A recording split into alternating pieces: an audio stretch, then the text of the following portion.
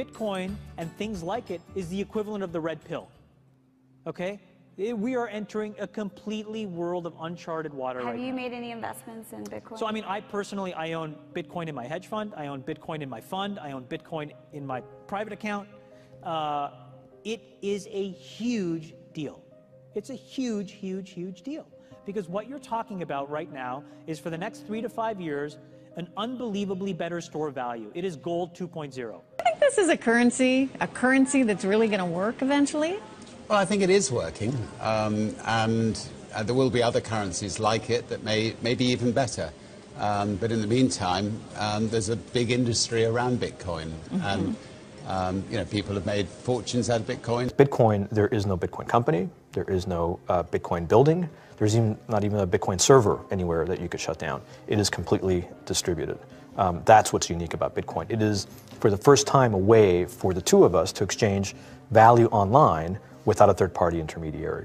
Until the invention of Bitcoin, for you and me to exchange money online, we had to employ a third party, like PayPal, like Visa, like MasterCard, right? And we live in the 21st century. If we want to have a video call to China, we can do that for free. But to send a couple $100, which is essentially just ones and zeros being moved around, costs 5% plus takes over a day. Bitcoin is exciting because it shows how cheap it can be. Bitcoin is better than currency in that you don't have to be physically in the same place. And of course, for large transactions, currency can get pretty inconvenient. You'll see Bitcoin trading at 1,000, 2,000, 5,000, 10,000. Rick Falkvinia does an excellent analysis. He predicts that Bitcoin will capture between 1 and 10% of the global Forex market, which implies a price of between $100,000 to $1 million per Bitcoin. Most of the people who are on the sidelines not buying Bitcoin today will start to buy Bitcoin when it gets over 1,000, and then a greater percentage of people will definitely plow into Bitcoin when it starts to get over 10,000. It's still predicting Bitcoin $10,000 per Bitcoin in 3 years. Casares, he is the CEO of Zappo, which is a Bitcoin wallet and Bitcoin vault. I think it's mostly a very positive thing. I think we're going to see ups and downs like with any other emerging technology, but I think Bitcoin is here to stay, and it makes sense that it be taxed and treated like any other.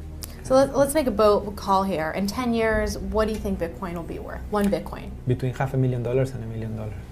A lot of people are just seeing the charts and thinking, how high will it go?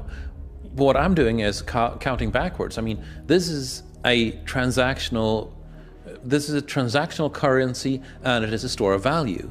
As such, it is a product and a service competing on a very tangible market for stores of value and for transactional currencies.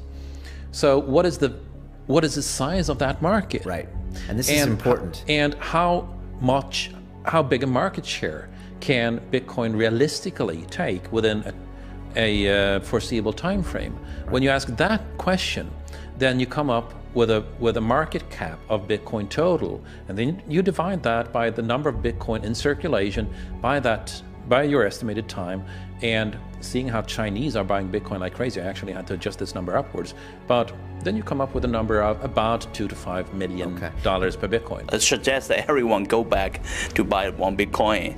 Not too much, only one is enough. If everyone in this world, people, just to go back buy one Bitcoin, you know, the Bitcoin value go to the $1 million.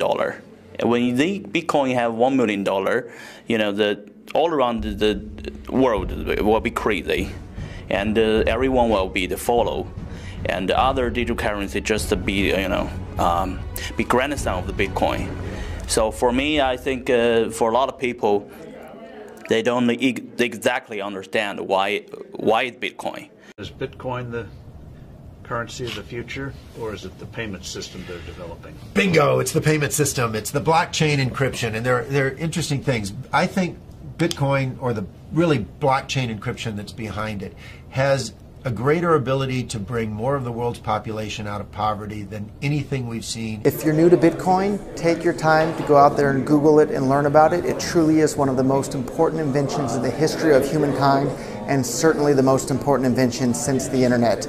Go out there, make a Bitcoin wallet, get involved, start using it, learn about all the positive ways in which this is going to improve the lives of every single person on the planet. get involved, do it today. It's going to help everybody.